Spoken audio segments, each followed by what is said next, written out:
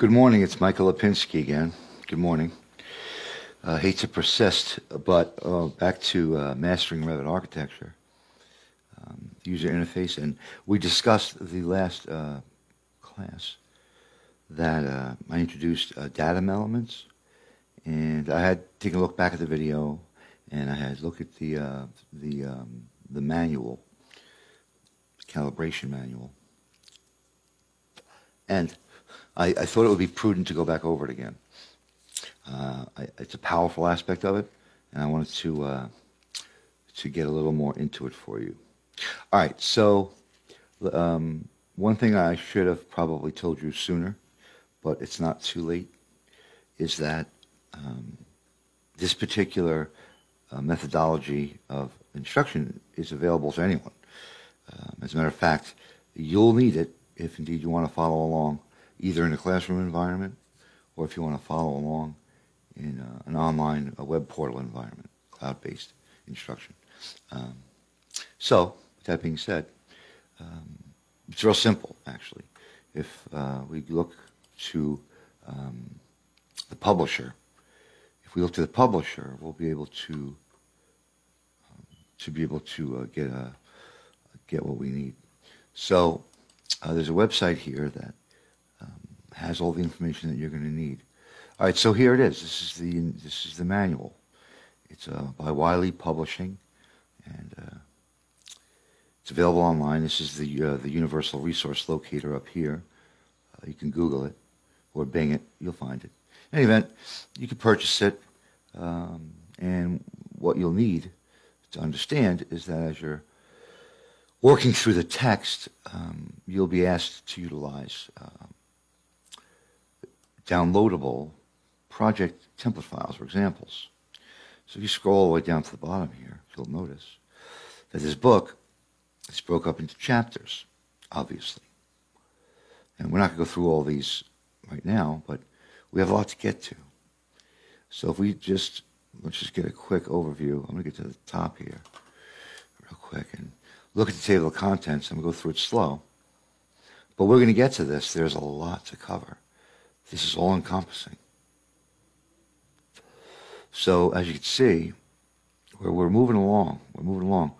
Whether we'll get through this or whether we won't is yet to be seen. This epidemic is pretty bad. It's biblical.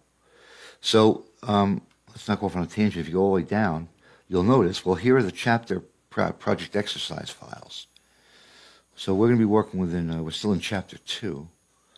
So if you go and you download it, you'll be able to download the zip file. And I would just download it to maybe your downloads directory, extract it, delete the zip capsule, the compression, delete the compressor, and leave the extracted abstract to utilize as an example during the tutorial. And if you look, you'll see that. That's what I did. I saved it to my downloads directory. I extracted it, and it's in there. So, so here it is. This is the chapter 2, introducing datum objects, and this is really important. I know I flew through it yesterday, but I wanted to just give you some quick Revit accelerator tips that I picked up along the way. And if you follow those, if you can, I'm not sure if you can, but if you can, you'll see that there are some shortcuts that could clip you out, cliff notes, if you will. Cliff notes. But we have a lot to cover in a short period of time. My kids are going to be waking up soon, and it's Uber City. Maybe I'll just ignore them all day. Anyway, introducing data elements again. Data, plural, are sometimes referred to in Revit as datum objects and consist of references, grids, and levels. Datum objects establish geometric behavior by controlling the location and extent of your content, the building, the stuff that goes in the building, and the stuff that you need to document your building. Reference planes can be created in any 2D view from the main ribbon tabs, and we'll get into reference planes after grids and levels. Architecture, structure, and systems. So if you're looking to find the reference planes, as you can see, if you go to the architectural tab, here's your reference planes. Creates a reference plane. Go to your structural tab, you can create a reference plane. Go to steel reference plane, systems reference plane. So you can access the reference plane tool from any of the tabs that I just mentioned. Now, again, what does it do? The shortcut key is RP, and it creates a reference plane using drawing tools. In the drawing area, sketch a line to define the new reference plane, and that's going to be very important down the road, especially when we start creating new customized families and constraining the model or the entities and elements within it, the components within it. And then that's what we're going to be doing with the grids and levels as well to a certain extent.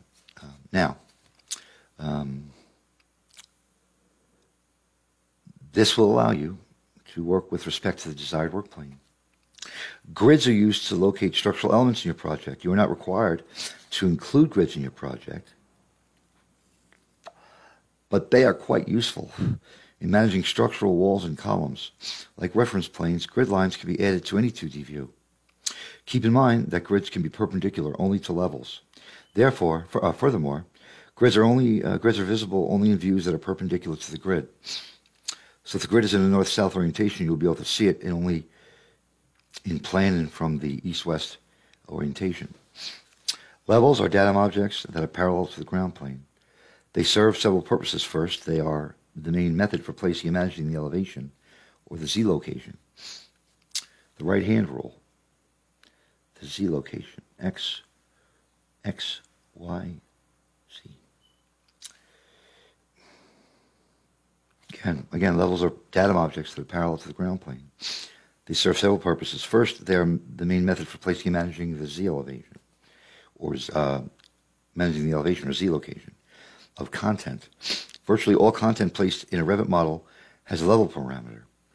You can even move objects from one level to another simply by changing the property in the properties palette, being that a lot of these objects are hosted by a lot of these components and objects. Levels are also function as constraints for objects such as walls and columns. These objects have top and bottom constraints that can be set to levels so that they will automatically update if the levels are adjusted. Levels may be seen and created only in elevation and section views. Therefore, you can't create levels in plan view, and they can't be diagonal to the ground plane. Creating any datum is easy. Simply select the desired tool from the Architectural tab, and then pick 2 points to define the start and end locations.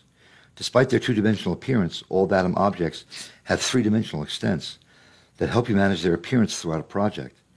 You'll explore this further in this section explaining 3D and 2D datum elements later in this chapter. Creating and duplicating levels. In the previous section, we discussed the overall purpose of datum objects. However, there are special conditions related to the creation of levels. First, you should understand that a level does not always require an associated plan view. Levels that have plan views will have a blue graphic symbol at the end. Double-click it to go to that view, whereas those that don't will have a black graphic symbol. The blue represents the hyperlinked data, which you can find on levels, section, heads, and other annotations. When you create a new level, you have the option to create a corresponding plan view by using the Make Plan View option from the options bar. Copying an existing level will not create the corresponding plan views. This is useful if you are working on a larger project such as a high-rise, and you want to quickly configure multiple levels without creating them one at a time. You might also want to use levels just as a reference for content, but not for specific plans, such as for an intermediate landing or mezzanine. Although it is easy to create many levels by coping or arraying, only create the levels that are necessary to manage major parts of your project and that need to be shown in your documentation.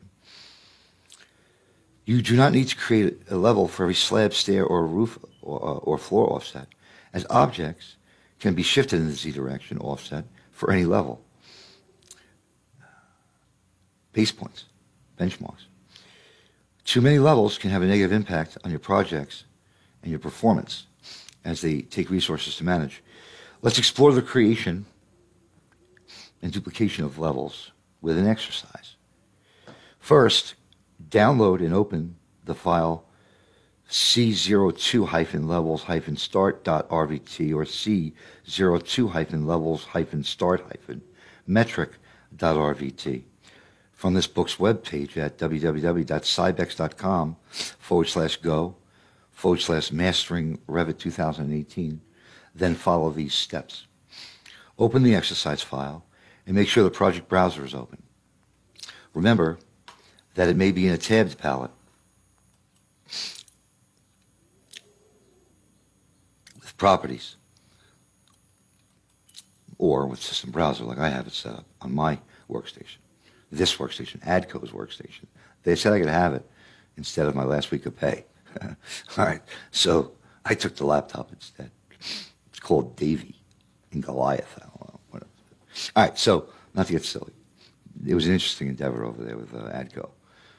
Nice shop, really nice shop. Met a bunch of nice folks. Bunch of assholes, too. But they didn't stick around long. In any event, let them know, my manager told me. I'm not going to tell you who he is. Anyway, so, you have to get this open. And I know from past experience, it'll take 10 to 15 minutes if you're a newbie. And I have the patience of a saint, so we could wait. You wait, and you demonstrate some patience because, again, a Patek Philippe, you don't own one. You would merely take care of it for the next generation. And over the course of my life, through my trials and tribulations, I have acquired one skill that I can profess to have better than most other skills that I possess. One of my strong points is that I do have patience. And you have to, because I realized I can do this. I have. Actions speak louder than words. Make it happen, they say. And you will, if you put in the effort. If you put in the effort, you will. So, again, in a lab instruction, we would have some assistants that can help us along the way with configuring these workstations, if indeed it's an instruction that's deployed in an instruction environment, a lecture lab, hotel lobby, multi-purpose room. Again, the instruction we could deploy with laptops, overhead projectors, and we could sit in a conference room, and we could do this face-to-face. Bring food and teeth. Bring me a set of teeth. Anyway, we'll get to that. I'm working on it. Image is everything. All right, so beauty is only skin deep. Architecture is also about facades. Google's superficial, you don't understand what that means. I don't have to tell anybody about that. Anybody who knows anything about anything knows a false facade when they see one. Now, this isn't one of those. So, if you're interested, I suggest you follow along. Because again, I'm going to give you the opportunity that was denied me. Because I don't have an axe to grind. In any event, let's explore more. Let's explore the creation, duplication of levels and with an exercise. So I've got it open, and I've opened the C2 levels metric, because I said it wasn't going to yesterday. Now, make sure the project browser is open, which it is.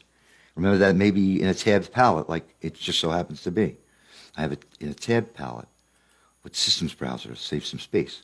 You can combine all three of these palettes, properties, systems browser, and properties browser, project browser, into one palette and tab the palettes to save space on your canvas.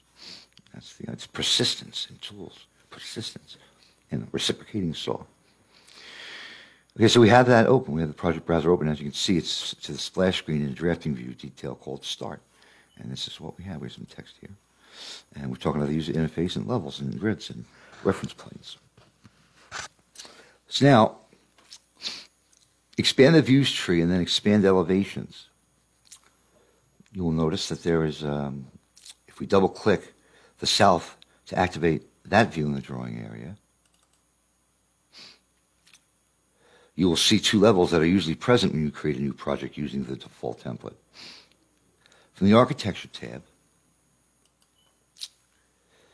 in the ribbon, find the Datum panel and click the Level tool. But before you do that, let's, again, look at it. Adds a level to the model. Use a section view or an elevation view when adding levels. You can create associated plan views, Levels are visible in 3D views and views that intersect the level boundaries or the extents. It's important. And well, there's the datum panel. You can rip it out here if you want to put it there, or bring it back if you remember. Well, there's the level panel. The shortcut key is LL, the language of love. Okay, so it is saying that we should invoke the datum command, and we will do that. So we are going to invoke the level command and look at the options bar, because the next series of instructions says, from the architectural tab in the ribbon, find the datum panel and click the level tool. In the options bar, ensure that the Make Plan View option is selected. And it is. Make Plan View. We're going to get into this eventually, but I want to stick to our plan. There's lots more we could do with this. There's lots more. And we're going to get to it. So we're prepared to invoke the tool. And again, I said you have to pick 2 points. So if you start from the opposite side of the existing datum bubble, and you hover over the end of any of these levels, you'll notice that you're going to get a grip. As you hover near it, you're going to get a magnetic grip as well as an extension line, so that you're parallel and perpendicular to the line below. Uh-oh. So if you hover over it and then you click and drag your mouse up, oops, I'm sorry, I screwed up. Let me do it again. Level, pick, wait, what did I do wrong here? Level. When you hover the mouse point anywhere near the either endpoint of the existing levels, you will see alignment to help you that help keep the extents of the datum objects consistent. I'm sorry. Let's do that again. Level, hover over, don't click. Just hover over and dynamically snap. I'm sorry. Dynamically snap, running object snap. So we're in metric. We're in a metric system now. So as you, and I'll do it again since I slowed you down. I'm going to hit escape a few times to get out of the command. And I'm going to go to level again. I'm going to drag my mouse slowly.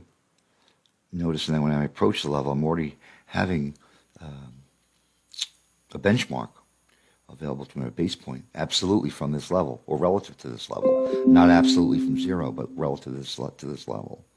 So I hover over it without clicking, and I just orthographically point my cursor in this direction. It'll stay orientated to 90 degrees, right angle. Now I can manually just type in what it's asking me to say. It's saying from right to left, draw a new level exactly 10 feet or 300 millimeters, 3,000 millimeters above level 2. Right now it's at 2,300. I could drag it up manually up to 3,000 with my mouse very, very gingerly. Or I could manually type it in. And now, one of the benefits of knowing converting metric to imperial units is that you don't have to put in the suffix, the foot-inch suffix. We're going to get to entering units and manipulating units. There's lots of units of measurements. Coulombs, joules, Siemens, farads, Teslas, all those things. Newtons. There are lots of newtons. All right, so understand that. I could also just be being within the context of the command without even picking my left mouse button. Just type in 3,000, and it's gonna enter the point. It's gonna enter the coordinate, the y coordinate right at that location, and now slowly dragging it over.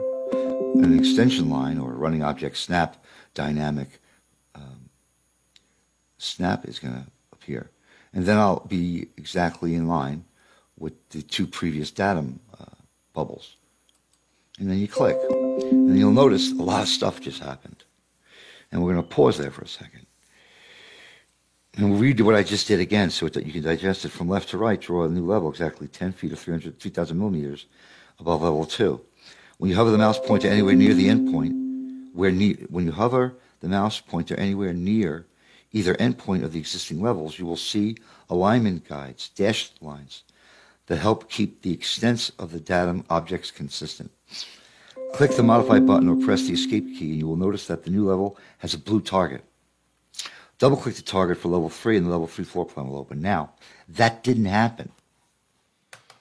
It did happen, I'm sorry, it did happen. Because if we would have done it differently, we wouldn't have got the blue target. So, what it's saying is, click the Modify button or press the Escape key, and you'll notice that the new level has a blue target. Double-click the target for level 3, and the level 3 floor plan will open. Because when we invoke the command, we said make plan view, make a plan view in the context of doing this, and it's exactly that's exactly what it did. And not only did it create this level in the floor plan, it created it for the ceiling and for the ceiling plan as well. And if you also notice, it did the same thing for structural plans, but it didn't have one for floor plan level 1 and level 2 yet. We haven't created it, but we can. We're not going to do that yet. But it did automatically create that. That's important. Now, click the blah blah blah. Double click the target for level 3, and the level 3 floor plan will open. So this target, double click that, and you'll notice the level 3 floor plan will open. And I'm running out of space. And as you can see, you'll have some elevation. You'll have some more datum elements, which have parameters. The building elevation parameter. And this can get very, very tricky. Very tricky, this particular clipping tool. And we're going to get to that. So, return to the south elevation view. I'm going to double click my wheel button. And select level 3. From the Modify tab in the ribbon, click the Copy tool. In the Options bar, select the Multiple option. So, it's saying in the click the Modify tab, and there it is. So if you select the level, if you notice the Modify contextual tab opens up, and then within the Options bar, you'll see that below it, that there are properties for this level, as you can see. So now, in the Options bar, select the Multiple options. Now what it's asking us to do is to select this, and in the Modify, go to Copy. Select the Modify option. And before we do that, let's watch the tool. Copy selected elements and places them in the specified location in the current view. Modify panel copy is different from clipboard panel copy. Use modify panel copy when you want to copy selected elements and place them immediately in the same view. Use clipboard panel copy, for example, when you need to switch views or projects before placing the copied elements. And that's another important aspect of it we're going to get to. That's really important, very powerful, the copy and paste in this particular platform, because there are paste options. So now, it's saying just copy this level up. So I selected it. It's highlighted, as you can see. And then here's the copy tool. CO is the shortcut. So now, as you can see, an all-encompassing box comes around. You'll have some grips. You'll be able to grip this selected item anywhere along with this small temporary cursor that you see here, following yours, almost like a heads-up display. It's object tracking, object snap tracking. You could actually go to certain points on the element, and you'll be able to grab it. And in this case, we can grab it right from the end and make sure that multiples on there. We're not going to talk about destroying constraint yet, but it's saying click it and then get it up in the Y direction, because we're in a XY environment. Z is coming at us and going away from us in this particular aspect, this perspective, this aspect ratio. So now we have this in our hands. We grabbed it, and we're going to copy it. I'm going to do it again. I'm going to hit escape a couple times. I'm going to drag. I'm going to actually pick right now with my left mouse button, and you'll notice that if I hold down the left mouse button and drag from the left to the right, and if I encompass this entire element, I'll be able to select it. Now, if you also notice, if you select a box from the right to the left, it's hidden, because it only will touch, it'll only grab anything that's touching and select it. Again, without invoking any command whatsoever, you can click and create an all-encompassing box that will only select what's encompassed within the box by dragging from left to right. By dragging from right to left, it has to be touching it. So it won't, all you have to do is touch it, and you'll get it. And then you have all three selected. If you look in the object filter in the lower right-hand corner, you'll see that there are 3 levels selected. You filter out whatever you want. I can filter out all of them and have nothing selected. And now nothing's selected. But what it's saying is select level 3, and the modify levels command will menu ribbon will pop up. And you copy by hitting the copy command. And you click, and you find the base point, and you click, you get it to the direction you want, orthographically in the Y direction, without deviating from making sure it's square.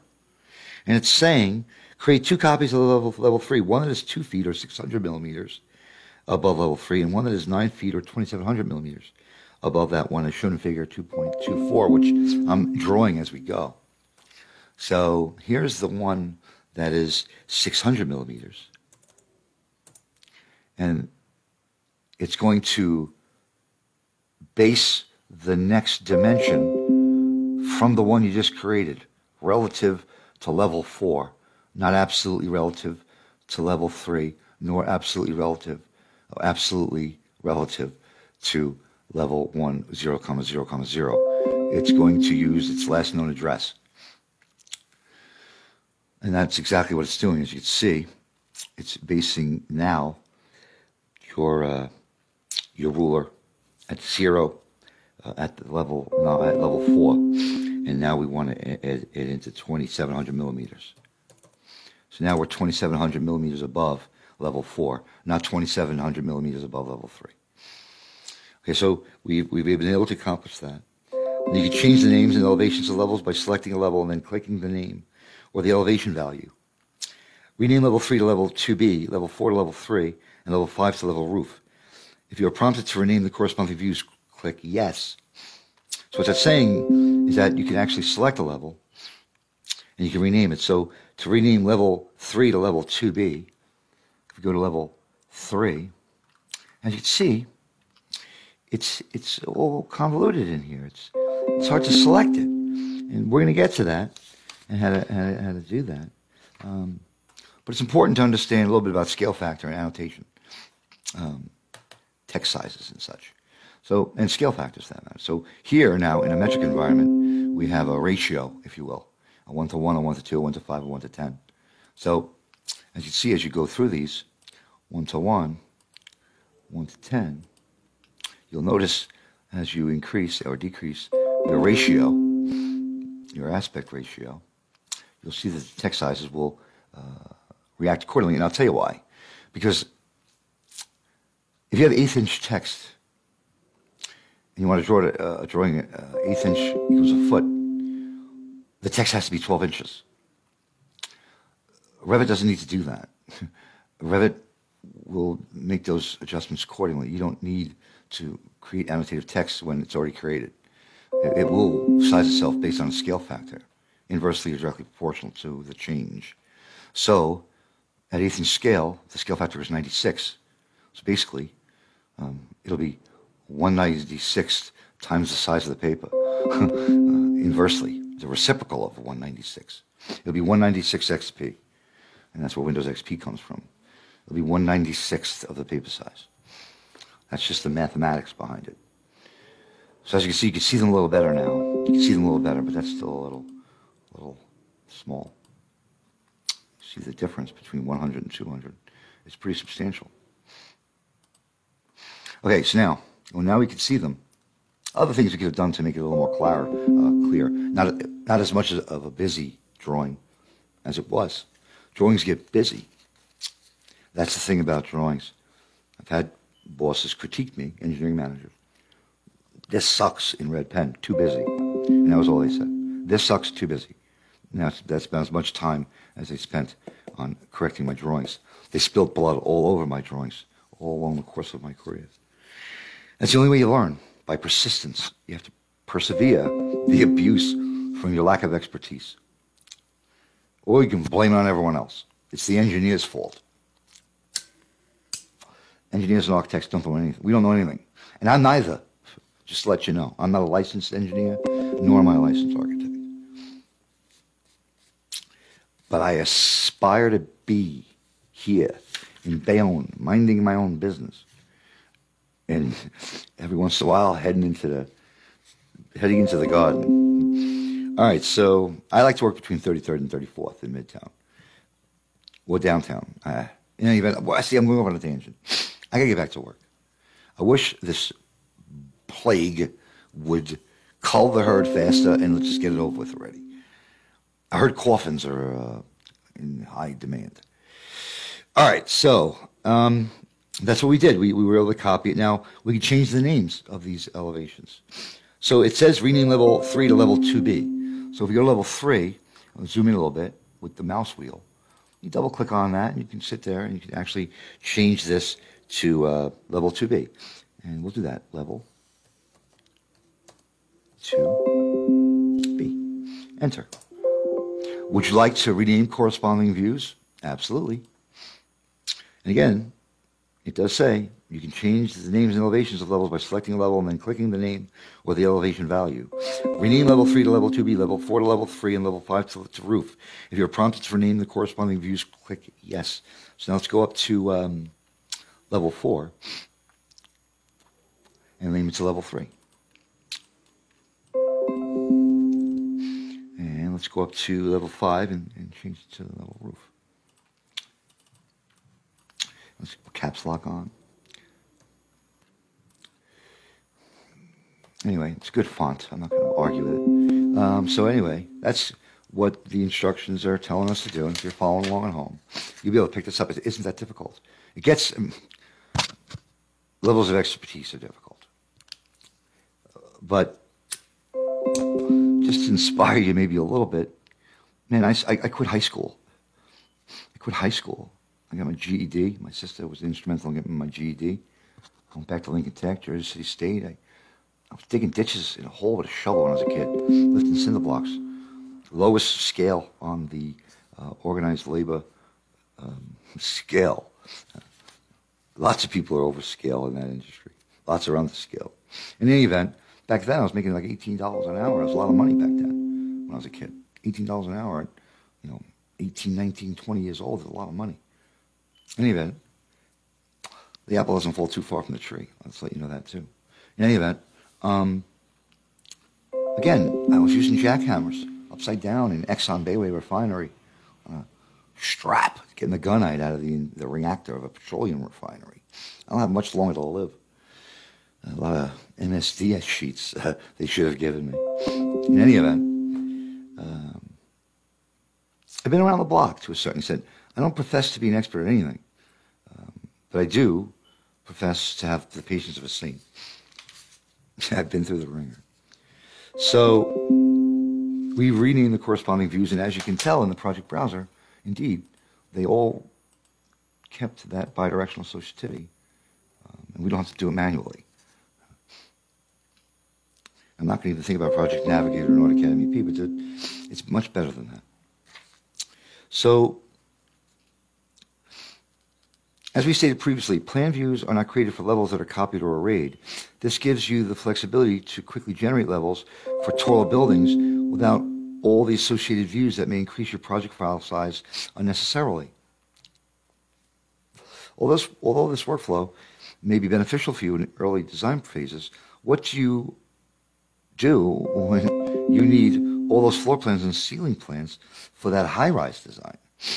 If you want to convert a level that doesn't have a view to one that does, find the Create panel on the View tab and then select the Plan Views flyout and then the Floor Plan command. This opens a dialog box showing the next figure that I'm going to show you, and you can select among all the levels without corresponding views in your project.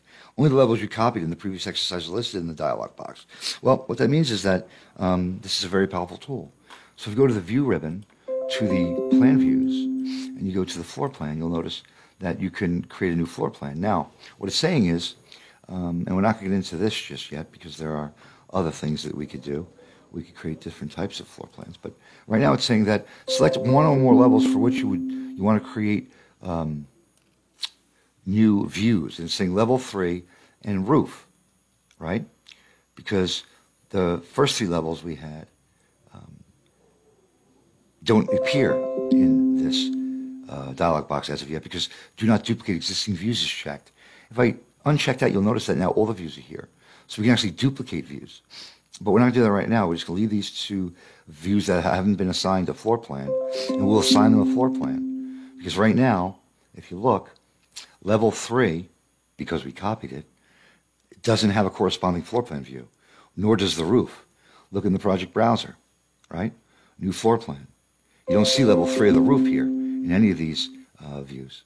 So I believe if you hold down Control and select both of them, you'll create both of them at once, as opposed to selecting them individually. So that's what that paragraph just said. You can also use this command to create duplicate views of existing levels. Clear the Do Not Duplicate Existing Views option at the bottom of the dialog box to see all the levels in your project. Select the roof level and click OK. A floor plan will be created for the roof level, and that floor plan will be opened. It's important to note that